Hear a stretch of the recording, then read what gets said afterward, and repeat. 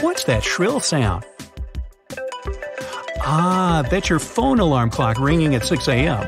But a few more minutes of sleep can't hurt. Hit that snooze button and get back to your comfy warm bed. Bring! There it is again! But it's only 6:09 a.m. What an odd amount of extra time. The thing is, iPhone alarm app and a lot of other digital clocks decided to keep the 9-minute snooze to honor the clockmakers and clocks from the past. Before digital clocks appeared on your phone or side tables, engineers were held back to 9-minute periods because of the gears in the standard clock. And even when clocks changed and evolved, simplicity was still the way to go for designers. A single-digit snooze was easier to program than a double-digit one. In January 2007, 42 minutes into his speech, Steve Jobs announced the release of the first Apple's market-changing smartphone. The time on the screen of the phone read 9:42. This quickly became the time seen on every Apple commercial, print ad, and even on the company's website. That all changed in 2010. The first iPad was revealed by Steve Jobs, but the release time was changed to 9:41. This time is now set on all iPhones, Macs, and all other Apple products. Phubbing is the term for people who get so absorbed in their cell phones that they ignore everything around them. This includes other people, for example, at dinner or mid-conversations. I remember we used to call them smartphone zombies for those walking on city streets oblivious to stuff like, traffic. Modern smartphones have more computing power than the computers NASA had in Apollo 11 over 50 years ago. And those computers helped the mission get to the moon.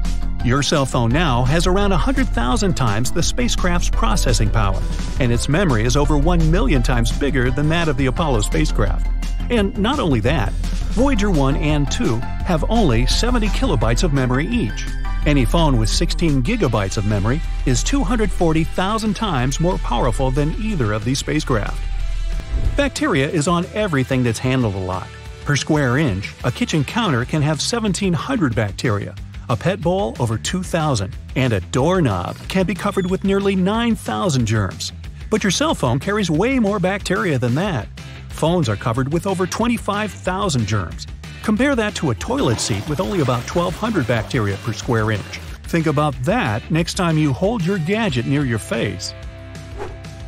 Martin Cooper, the inventor of the cell phone, made the first public call in 1973 on a 2-pound device. It could only be used for a 30-minute conversation after charging for 10 hours. Martin, who worked for Motorola, called his rival at Bell Labs. The man gleefully told his competitor what he was using to make this call: the very first cell phone. It took the device another 10 years to become available to the general public. That cell phone was the Motorola Dynatac 8000X. It could only store 30 contacts, but cost about $4,000. That's over $10,000 today if you take into account the inflation. People spend over 4 hours a day on their phones. That's nearly 1,500 hours a year. Americans, on average, check their phones 96 times a day. That's once every 10 to 15 minutes. 17 seconds is the fastest time ever to type a 25-word text message on a touchscreen cell phone. Marcel Fernandes Filho from Brazil used the Flexi keyboard technology in November 2014. Marcel beat the first ever mark in this category, which was set in March 2010, by 18.5 seconds. The words he typed were, "The razor-toothed piranhas of the genera Cerosalmus and Pygocentris are the most ferocious freshwater fish in the world. In reality, they seldom attack a human." Yeah, that sure rolls right off the tongue. Cell phone bills can sneak up on you. But Selena Aarons received a bill of a lifetime. Her cell phone bill came to $201,000, and it wasn't a mistake. Selena's brother, who used his sister's phone plan, communicated with her via text messages and downloaded movies while on vacation in Canada. It had never been a problem before, thanks to a standard data plan.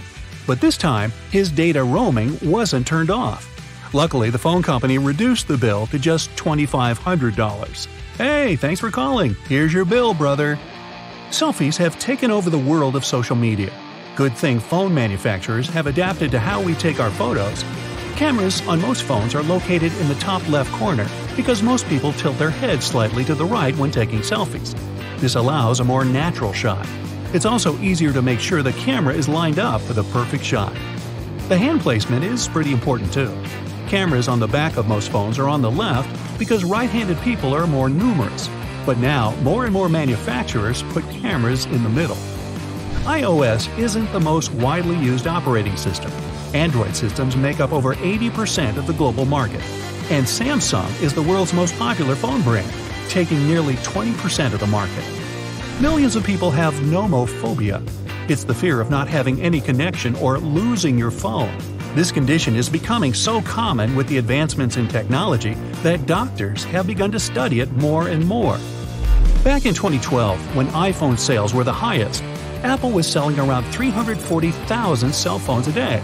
That's nearly 125 million phones that year alone. Smartphones contain precious metals, including gold, silver, copper, and platinum. There's so much gold in iPhones that 1 ton of these smartphones can deliver 300 times more gold than a ton of gold ore. Most phones are also full of rare earth metals. Those are elements that are plentiful in Earth's crust, but extremely difficult to mine, all because they're found within other minerals, making them costly to extract. Over 35 billion mobile devices are connected to the internet today. That's over 4 devices per person. There are nearly 8 billion people on the planet, and more than half of them have cell phones. At the same time, less than half of the world's population own a toothbrush. Nokia was never just a cell phone company. They also used to sell toilet paper and tires before getting into the cell phone business. The company started as a paper mill in 1865, and it wasn't until the 1980s that Nokia became the biggest cell phone giant in the world.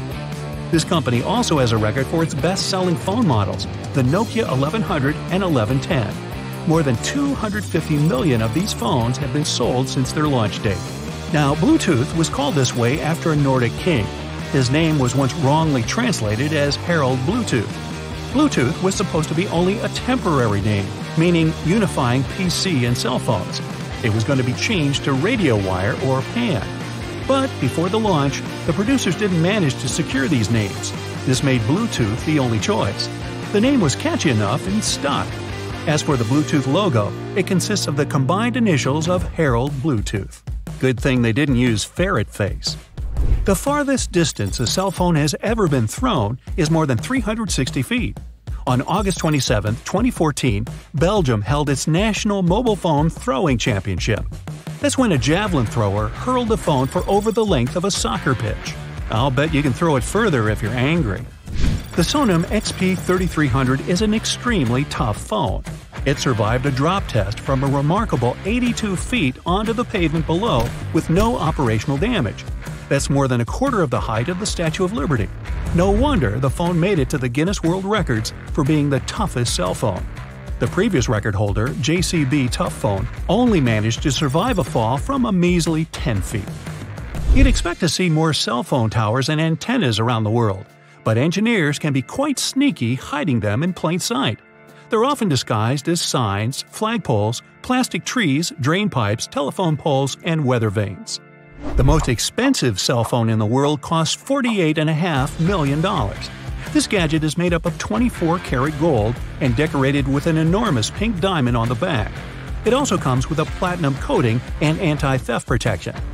You think? A smartphone was sent into space in 2013. A Google Nexus phone was launched into orbit to check the protection of the components under vacuum conditions. It was also used to control a satellite while in space. Yeah, but did anybody use it to call their mother? There's a phone game that involves you throwing your phone into the air as high as you can and then catching it. The game realizes if you've been playing wrong or cheating and can ban you. So if you're going to play, make sure you play by the rules. And if you're using that JBC Tough phone, you better not miss.